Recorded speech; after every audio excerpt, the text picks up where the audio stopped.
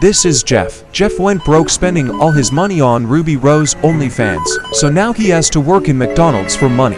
Jeff hates this job and is thinking about trapping instead. A customer came in and Jeff greeted him with delicacy. Jeff said, "Welcome to McDonald's, may I take your order, dog?" But then the customer told Jeff to put his hands up and pointed a blick at him. He told Jeff to give him all his money or else he's gonna put him on a t-shirt. Jeff tried to defuse the situation and offered him unlimited sucky sucks if he lets him live. But he said nah, fuck that, and shot Jeff up. He then started putting down Jeff's pants and got busy. Jeff survived cause he built different and went to the block to find the man who did it. His bitch ass was there with his gang.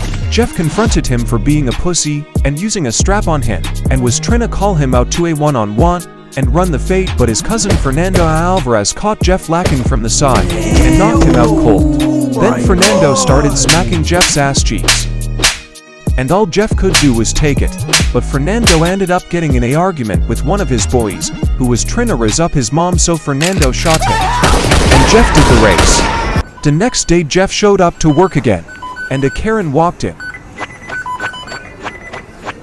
Can I get a double Whopper Jr. with a chalupa? Jeff told this dumb bitch, "This is McDonald's, we do not serve that here." And the Karen started getting mad. What do you mean you don't serve that here? What type of fast food place is this? I want a double Whopper with chalupas. Jeff said, "Well, I'm sorry bitch, we do not serve that." The Karen started snapping. What the? Who do you think you're talking to like that? You know what?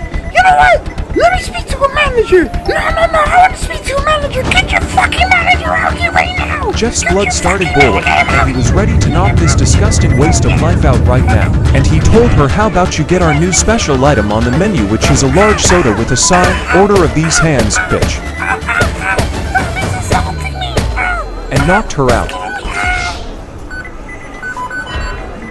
Jeff said, "You get what you deserve, you stank ass hoe," and went back to work. I'm gonna make sure you rot in jail, bitch. The Karen got back up and went to the police. Good job, Jeff.